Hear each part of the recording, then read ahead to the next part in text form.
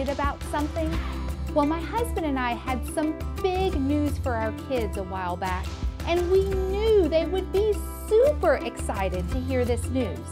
So we set up a secret camera to catch their reaction. And then, on a random Saturday afternoon, we called everyone into the living room for a family meeting. At first, the kids were nervous.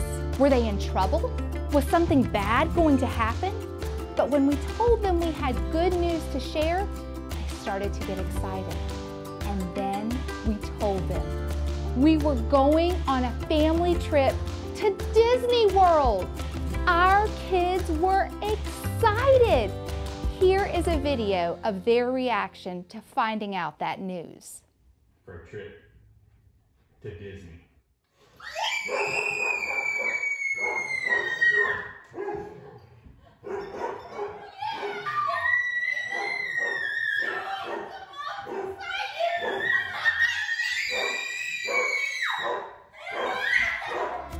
They couldn't contain their excitement.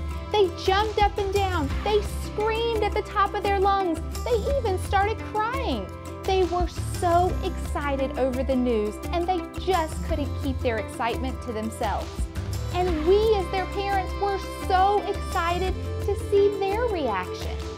But there was a time in the Bible when King David got very excited about something, and his wife was not impressed. In the book of 2 Samuel chapter 6, we learn that David had gathered together 30,000 of his men to go and recapture the ark that their enemies had taken. Now this ark wasn't a boat. This was the ark of God, God's words, their Bible, the presence of God. And it was kept in the temple in the holiest of all places, and their enemies had stolen it. Well, David and his men set out, and they were successful. They recaptured their ark. And as they were bringing the ark back into the city of David, back to the place where it belonged, back to the holy temple, well, suddenly the Bible tells us that David couldn't keep his excitement to himself. David began jumping up and down, shouting, yelling. Trumpets were sounding.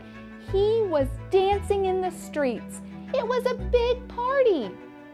And as he entered the city gates, his wife Michal was watching from the window. And when she saw her husband dancing in the streets with excitement, she was embarrassed. When David got home later that night, Michal asked him, "Why are you dancing like that? That's not behavior fit for a king. You should be embarrassed by your reaction." But David said, "No, I wasn't dancing for you or the men or any of the people in the city.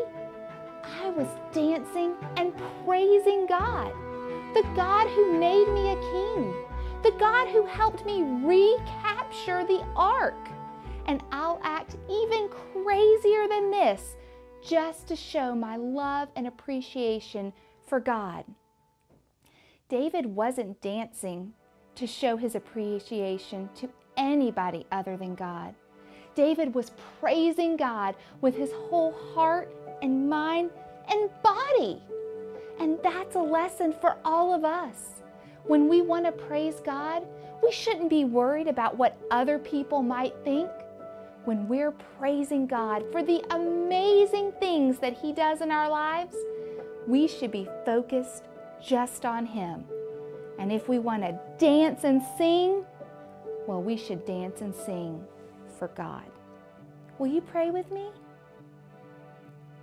Dear God, we thank you so very much that you are a God who does amazing things. Lord, help us to praise you with our whole hearts and minds and bodies. Help us to not be embarrassed by what other people may think. Help us to focus all of our praise only on you. It's in Jesus' name we pray.